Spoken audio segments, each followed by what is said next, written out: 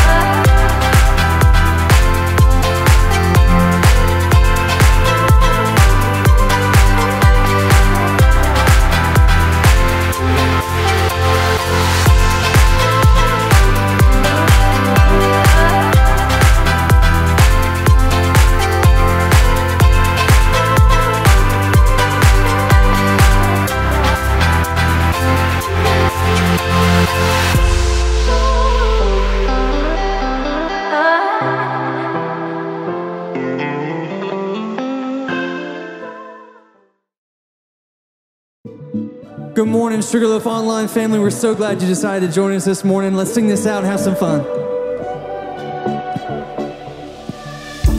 When night has fallen, when fear is calming, still you're calling me. When faith is lost and my hope exhausted, you will be my strength. Come on. When my mind says I'm not good enough, God, you're enough for me. I've decided I'm not giving up, 'cause you won't give up on me. You won't give up on me. Your love is holding on and it won't let go. I feel it breaking out like an echo. Your love is holding on and it won't let go. I feel it breaking out like an echo. Echo in my soul.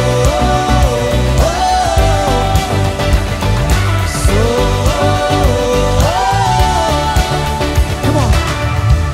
In every season, you keep repeating promises to me. Now there's no stopping what you have started until it is complete. Hey, when my mind says I'm not good enough, oh, you're enough for me. You're always enough for me. Yeah, I've decided I'm not giving up, 'cause you won't give up on me. You won't give up on me. Your love is holding on and it won't let go. I feel it breaking out like an echo. Your love is holding on and it won't let go. I feel it breaking out like an echo. Echo in my soul. Hey. Soul.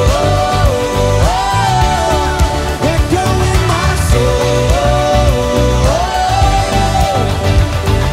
Soul. When my mind says I'm not good enough, God, you're enough for me. I'm not giving up.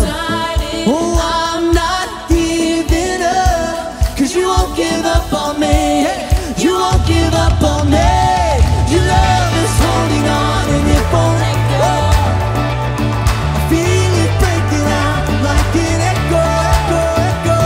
Your love is holding on and it won't let go. I feel it breaking out, breaking out. Oh, your love is holding on and it won't let go. I feel it breaking out like an echo. Your love is holding on and it won't let go. I feel it breaking out like an echo. Echo in my soul. Soul.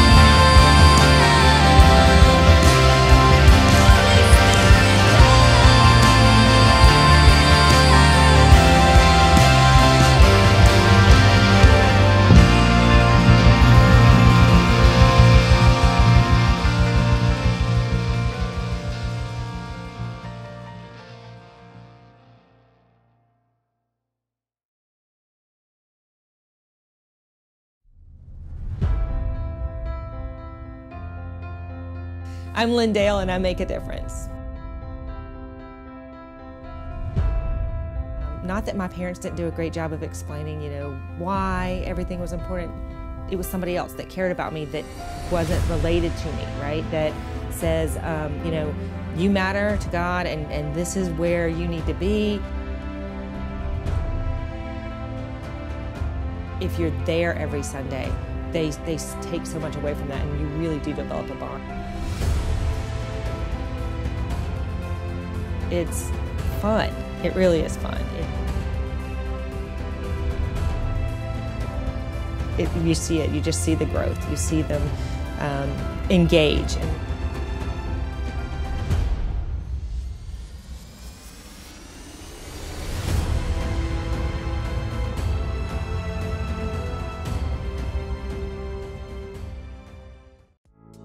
Welcome to Sugarloaf United Methodist Church. My name is Jen Kennerly and I am thrilled that you're worshiping with us today. Specifically today because we're celebrating the excellent reopening of our campus ministry environments. Our adult worship experience is open, our award-winning preschool is open, and this past week we reopened student ministry. Our teens were finally able to gather together for fellowship, worship, and discipleship with their peers and small group leaders. Now, we set our sights towards reopening our children's ministry environment on October 18th. Our kids and families are beyond ready. We have a mission to raise up the next generation of kids to know Jesus as Lord and develop His character. Do you want to be part of it? Good, because it takes a lot of people to raise the next generation. We have a dream to add 25 people to our team. We have positions working with kids as small group leaders and independent of kids on our guest services team. This is your chance. Together, we can make a difference that spans generations. Before we move to our worship service, we want to remind you that we have a new way to stay connected and in the know about all things Sugarloaf with the QR code. You will need to install the app from the App Store.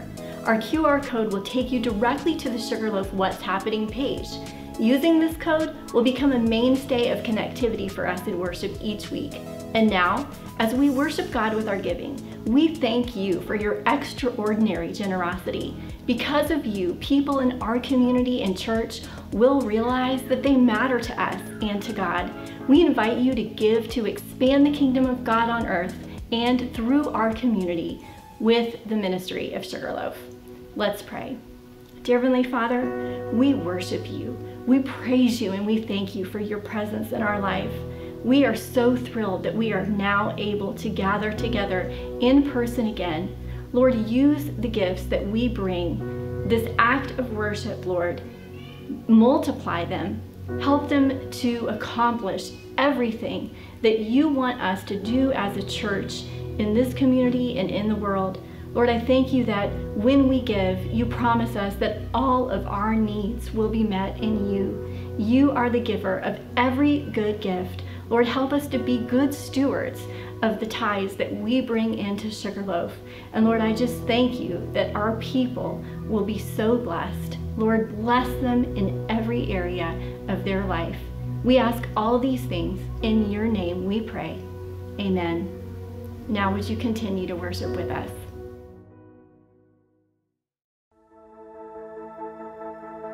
Our fight is with weapons unseen. Your enemies crash to their knees as we rise up in worship.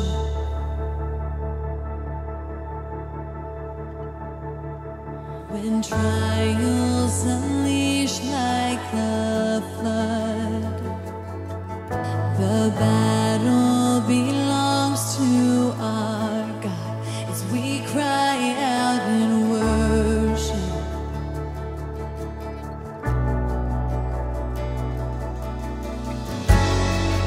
The victory is yours. You're riding on the storm. Your name is unfailing. Though kingdoms rise and fall, your throne stands it all. Your name is unchanging.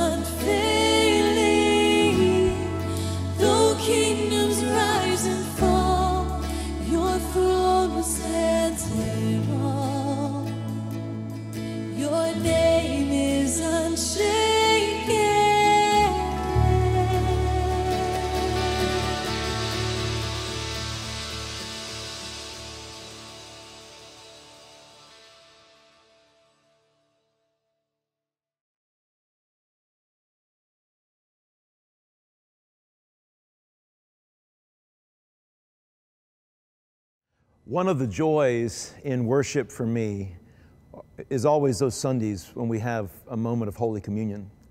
And at Sugarloaf, we practice Holy Communion on the first Sunday of the month. And so today, we're going to be celebrating Holy Communion together.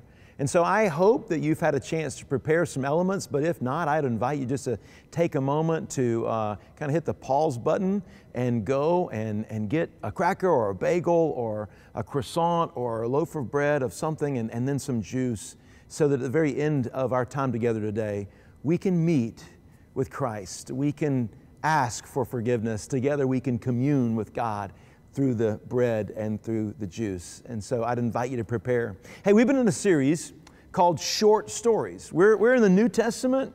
We're looking through the Gospels. We're finding these moments where Jesus would tell a story to point to understanding the kingdom. And so I pray during this series that your mind is being renewed as you're thinking about who God is and how the economy of the kingdom of heaven works. I pray that you're feeling your heart enlightened as we're thinking about these stories that Jesus is telling, because every time Jesus tells a parable or a short story, He's always trying to get us to leave the kingdom of this world and to think about the kingdom of heaven, or think about the character of God. Or sometimes He's even disclosing something about Himself. Now today, Jesus is going to tell a story. It is such a short story. He's going to tell a story about prayer. Now, the interesting thing about Jesus is, now think about it, God on the planet in the flesh. He's experienced prayer from both sides. He knows what it's like to pray on the earth and to be feeling that distance and that removal from heaven. And yet He knows what it's like to receive prayers in heaven. So He's able to give us a perspective about prayer from both sides. Now, before I dive into Jesus' story, let me just mention real quickly my experience with prayer, because I bet it's a lot like your experience. You know, I've been a Christian for a good little while. I've been a student of prayer for a long time. I know the power of prayer. I know the results of prayer. I know they're undeniable. And I think for any Christ follower, they would say they know the power and the importance of prayer.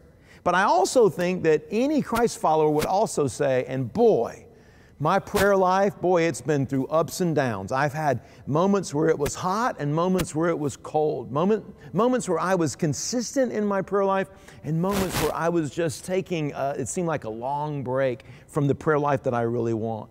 But I can tell you, across all these years, I look back on my prayer life, and it's through prayer, it's through talking with my Father, that I've drawn so much strength or peace when I needed it. I've gotten guidance. I've received instruction. And I think one of the most important things that happens in prayer is we're syncing up with the Father. We're praying and we're having a moment for time with our Heavenly Father, His children meeting with Him. And what often comes out of those prayers are answers. Answered prayer. I'm so thankful for answered prayer, and I think you probably know what I mean. Sometimes unanswered prayer, when we're not really praying for the best of things. Well, Jesus tells a short story about prayer. Now, the Bible is filled, and especially from Jesus' teachings about prayer, He wants us to know about prayer, but this is just one moment where Jesus is going to teach about prayer, and we've got to get this lesson through this story. So I'm going to pick up with you. If you've got your Bible, your tablet, I invite you to read along with me. In Luke chapter 18, we're going to read the story of what's become known as the parable of the persistent widow, or the unjust judge. So beginning in Luke 18, reading in verse 1, it says, "Then Jesus told His disciples a parable to show them that they should always pray and not give up. He said, 'In a certain town there was a judge who neither feared God nor cared about men. And there was a widow in that town who kept coming to him with the plea, "Grant me justice against my adversary." For some time he refused. But finally he said to himself, "Even though I don't fear God or care about men, yet because this widow keeps bothering me, I will see that she gets justice so that she won't eventually wear me out with her coming. And the Lord said, listen to what the unjust judge says. And will not God bring about justice for His chosen ones who cry out to Him day and night? Will He keep putting them off? I tell you, He will see that they get justice and quickly. However, when the Son of Man comes, will He find faith on the earth? You know, for this story, like many stories, Jesus has a couple of characters who are going to interact with one another. And the first character in the story is a judge. Now, Jesus gives us a description of this judge. This judge has no respect, has really no regard for God. He's not a religious person at all. As a matter of fact, he has no regard for people. Now, that's going to make for a pretty callous judge. I think if you've ever went in front of a judge, you wanted them to be a person who cared about people and who knew about mercy. Well, this character in Jesus' story, he's got none of that. As a matter of fact, as far as you can tell, this judge only cares about himself. As a matter of fact, later on in the story, Jesus will call him an unjust judge. Apathetic towards God, apathetic towards people, that's who he is.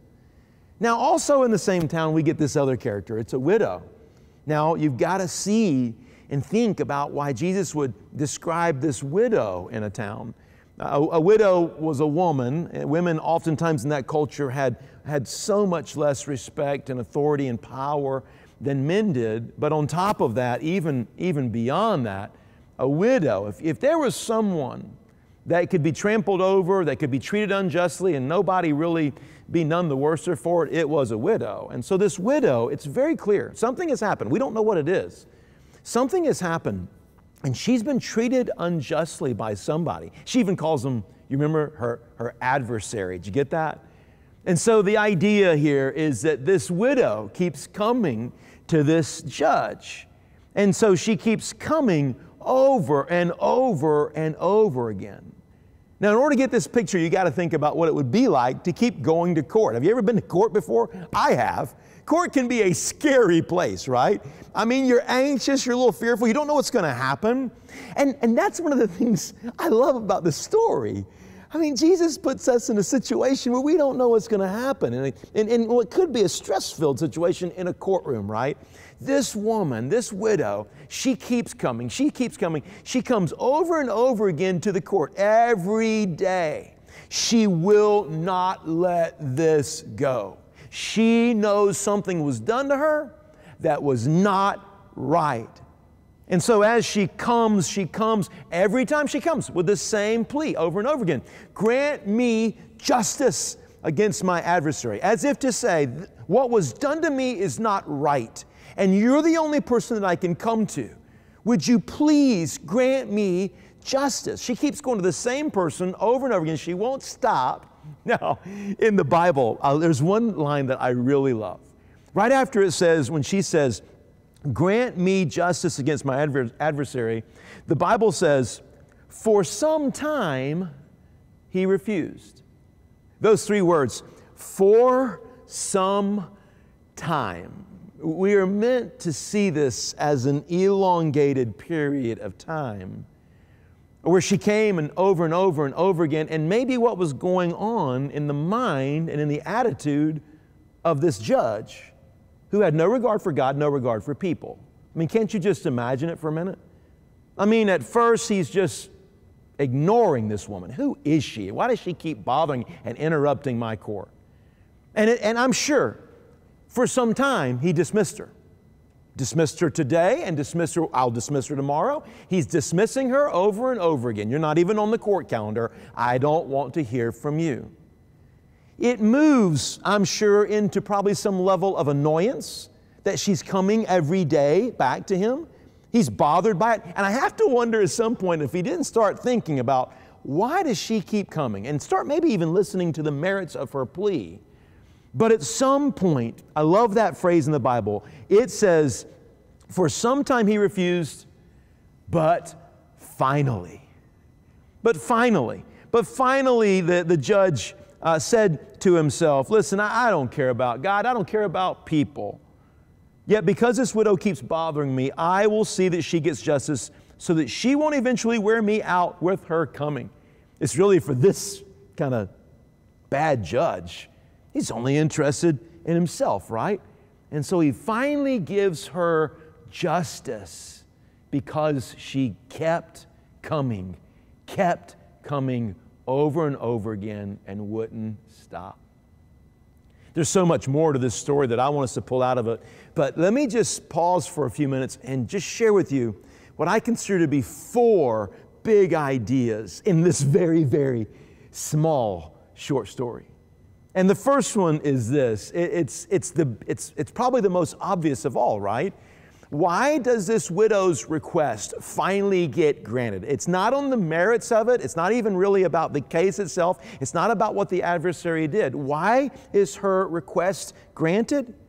Well, the answer out of the gate is persistence. She would not quit.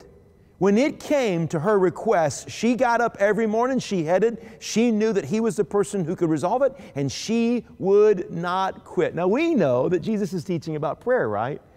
It reminds me of that other place where Jesus said, ask and you will receive. You know, Jesus is telling us, when you ask, you're going to receive. Remember that one place he said, knock and the door will be open? I think in this moment, what Jesus is giving us a picture of is when it comes to our prayer life, we need to knock. And knock. And knock. And we need to keep knocking on the door and learn something from this widow, that our prayers, there's an element of our prayer life that just needs to be persistent. Keep on praying. Don't give up. Learn from this widow and her story. A second big idea that I would hope you would hold on to is just the idea of who this judge is. You know, in most of Jesus' short stories, when we begin to read it, we think through some modes of symbolism. I mean, is this that, and how does this represent that? And that's a normal thing to do. There's many of Jesus' short stories use allegory, right? But in this short story, I want to be very mindful with you. This judge does not represent God. I mean, that's very clear, right? He has no regard for God, no regard for people. So, how can we perceive who this judge is and how he might relate to the kingdom of heaven or our Heavenly Father? See, what Jesus is doing here, Jewish rabbis call an understanding of the light and the heavy. So he's contrasting. It's a lesson in contrast. He's giving us a picture of an unjust judge who is also not compassionate, right? He doesn't care about God, doesn't care about people. All right, that's who he is. Versus the heavy, right? The light versus the heavy. What Jesus is doing is saying, listen, if this judge would grant her request because she was persistent, and he didn't even care about God, and he's not got a lot of ethical bones in his body, and at the same time, he doesn't care about people. If that's who he is, imagine this significant, massive contrast with your Heavenly Father, who is much different than that. He is compassionate. He was always righteous. He pursues justice. If this happened with him, imagine how it might happen with God. You see, this is what we need to understand about this judge, that he is a major contrast to who our Heavenly Father is. Third big idea with you for a minute. The third big idea is that sometimes we get from this story just the understanding that prayers are delayed. At least the answers to our prayers are delayed. Now, I don't know why that happens. It probably happens for a lot of different reasons, for a lot of different prayer requests. But what I do know about prayer, let me just talk to you about prayer for a minute. What I do know about prayer is that a delay is not necessarily a denial. Sometimes God delays in answering our prayers. And those delays can happen for a lot of different reasons. Man, I look back on my prayer life and I think sometimes God was saying to me, not yet, and for many different reasons. Just God has a lot of reasons for His not yets. One of those reasons is I think sometimes God is testing us and say, are you going to trust me to meet that need? So I'm asking God for this or that. Am I going to go out and run and do it for myself? God's testing me. Will you trust me to answer your prayer? So sometimes there's a testing going on, and He wants to have us come to Him and persist and lean in to trust. I look at sometimes in the other ways I've prayed, and God was saying not yet, so I could change my prayer. That happens to me routinely as a pastor, guys. I will ask people, I will be praying for people, and then I'll actually get with them eyeball to eyeball, and I'll just say, hey, listen, how can I pray for you? And I will have already been praying for them, and then they will tell me, hey, listen, here's how we're praying. And it looks different. It's a variant from what I've been praying. And I look at them and I say, listen, I will start agreeing with your prayers. I'm modifying my prayers. And for lots of reasons. Across all the years I've been a Christian, boy, I've seen a prayer that I was praying become modified because I got new understanding or I went to a new place in my life. Why does God delay? Why are there sometimes a not yet? Lots of reasons. Sometimes it's just for our own development. Sometimes it's just so that we can grow and push forward. So I don't know why that sometimes answers to prayer are delayed, but I do know, listen now, I do know that a delay is not necessarily a denial. We're supposed to keep praying. And then fourth big idea with you real quickly, and you got to get this because this is a big one. When Jesus finished His story, He asked 3 big questions. We need to live into and hold on and wrestle with these 3 big questions. They're the heart, really, of what He's after here. I mean, can you imagine sitting in Jesus' presence? He tells a story, and at the end of the story, He looks at the crowd who's sitting there and He asks some questions. Don't you think those questions are very important? So what's the first question that He asks? When He finishes His story, the Bible says, He says, Jesus' words, He says, listen to what the unjust judge says. Here's the first question. And will not God bring about justice for His chosen ones who cry out to Him day and night? See, that's question number 1. It's as if He's saying, this is that judge, and God is so very, very different from him. God is vastly more compassionate, more just, and more righteous. Will not God bring about justice for His chosen children who are crying out to Him day and night? You remember last week I told you that whenever you read Scripture, you always need to look behind and ahead to see what's going on. You know, Jesus tells this story. Here's the context. He's just been teaching about how the world seems to be falling apart, how there's injustice in the world. He even talks about the generation that are living right then and how they're turning away from God. He talks about whether faith would be found in this generation. He talks to them about what God wants to happen. It reminds me literally of our world right now. I mean, we live in a broken world, right? I mean, it seems like sometimes our world is just spinning out of control. And Jesus, in that moment, as He's talking to them about the generation and the world and the struggle and the unrest and the injustice, it's in that context He tells this story.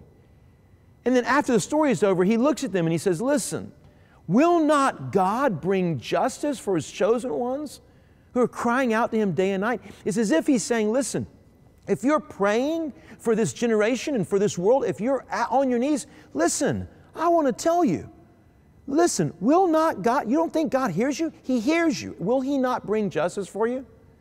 And then the second question He asked right on the heels of that, He says, will He keep putting them off? He answers both those questions.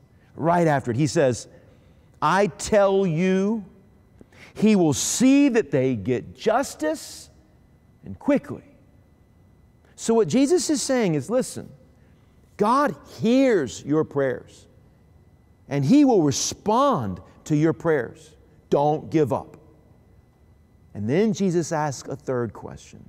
Come on, listen to this, church. A third question.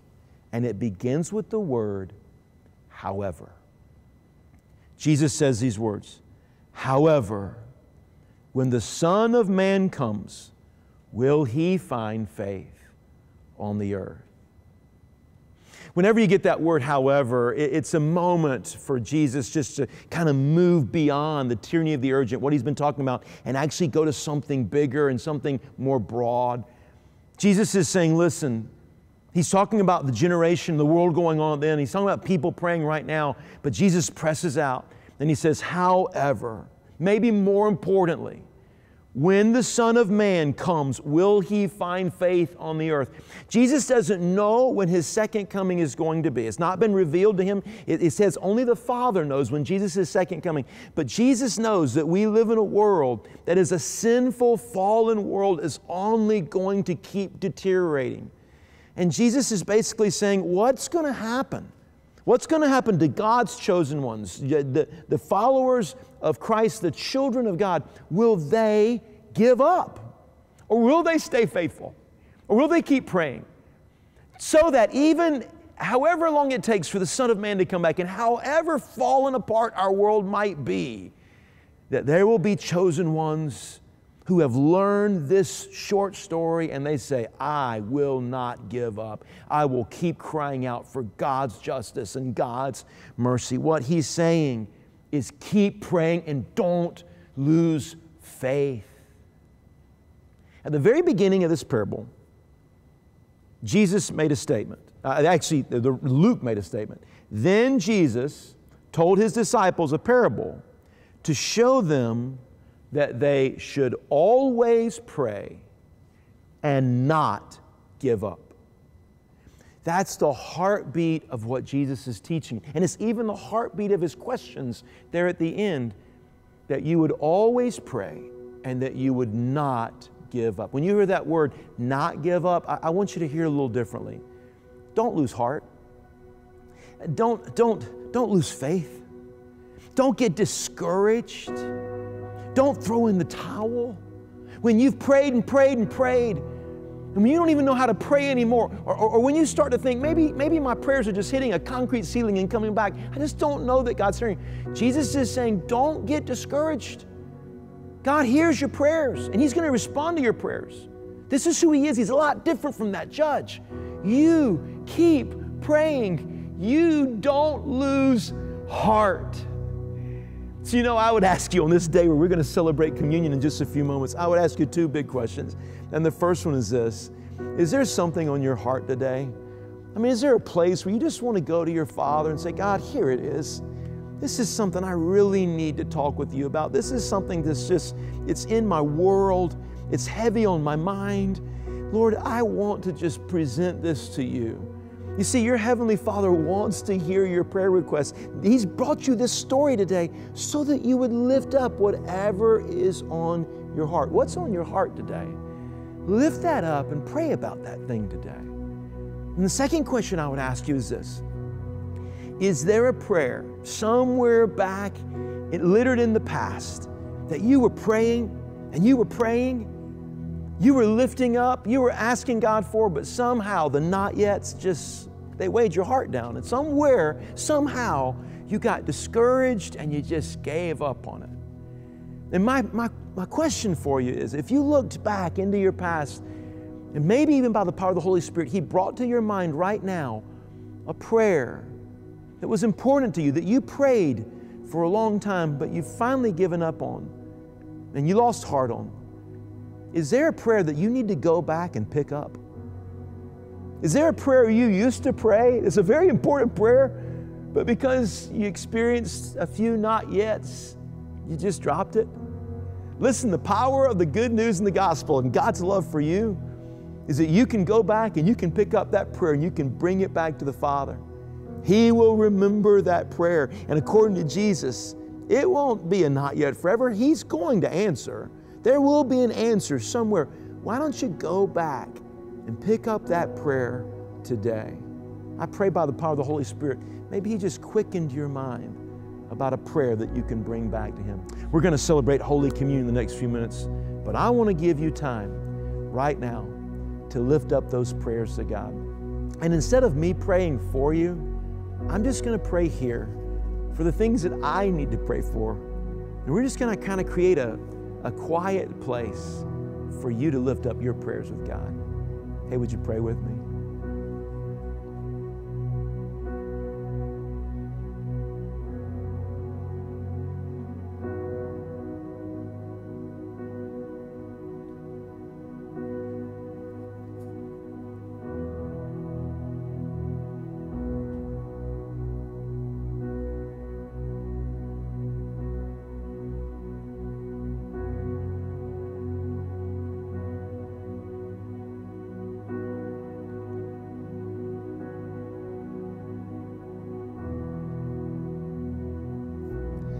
God, I thank you that you hear our prayers.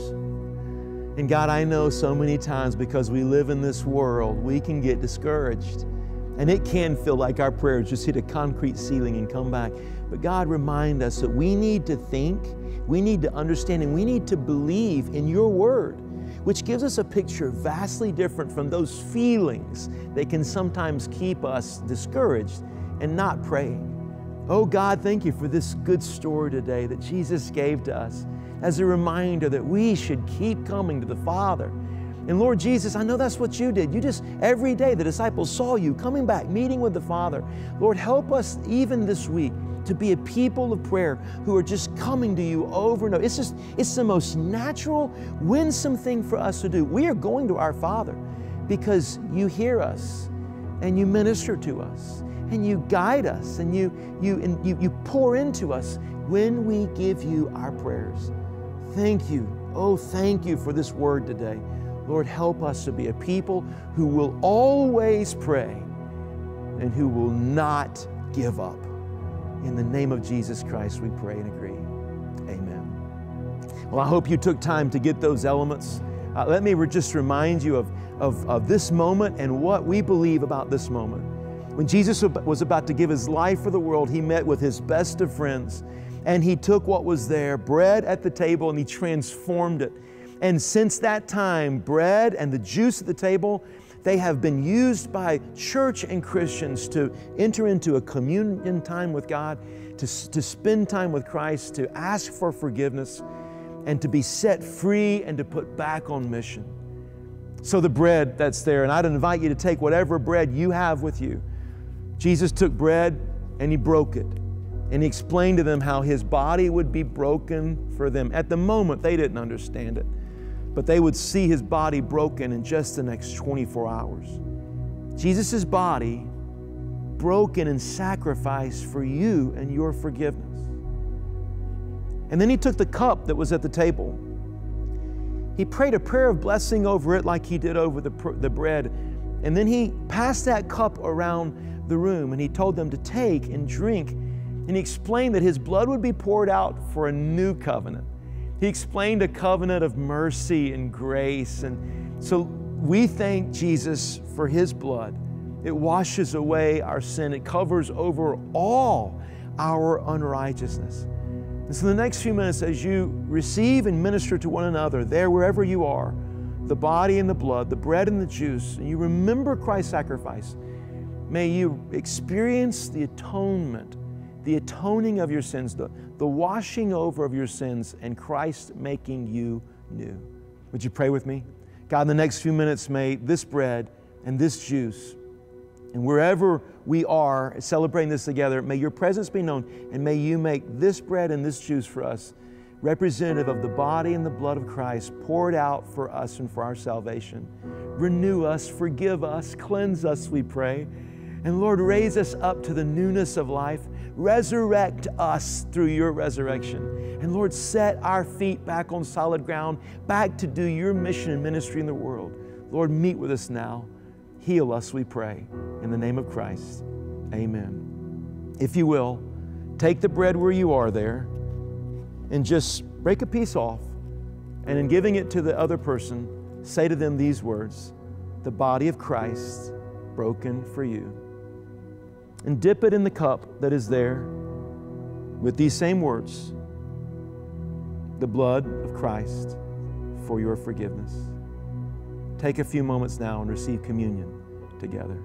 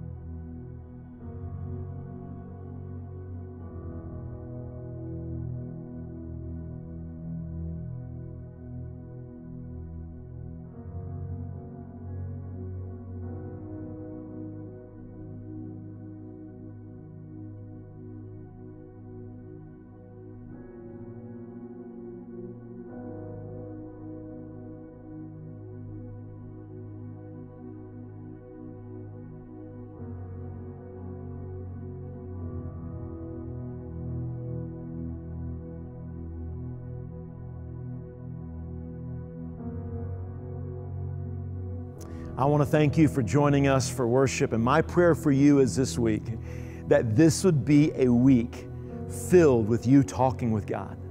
Why don't you make one of your goals this week just to knock and knock? Remember what it said, ask and you will receive. Seek and you will find. Knock, knock, knock, and the door will be open to you. Church, let's pray. Let's continue to pray, and let's bring our needs, our thoughts, our worries, our cares, our requests before our Father. Surely He will hear us, and He will act justly and quickly. In the name of Jesus Christ we pray. Amen. Hey, would you share this benediction with me now?